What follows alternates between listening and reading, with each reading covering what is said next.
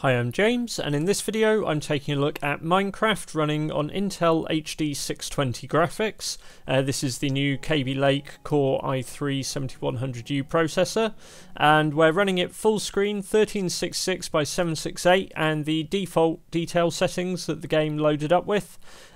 So we've not done any special optimizations or this is purely sort of vanilla Minecraft as it installed onto the system. Straight through the launcher as well. We didn't do any messing around with specific versions of the Java JDK or runtime environment or anything like that. And I just joined in on a couple servers, running around, having a look round, and yeah, frame rate's generally pretty good. I mean, here in this fairly open environment, we were looking at 120 frames per second as measured by Fraps, which I mean, the machine can't even display that many. It's a 60 Hz panel. But you know, nice, smooth, really nothing to complain about on that. Moving through some of the other environments as well, I never really saw any slowdown or stuttering.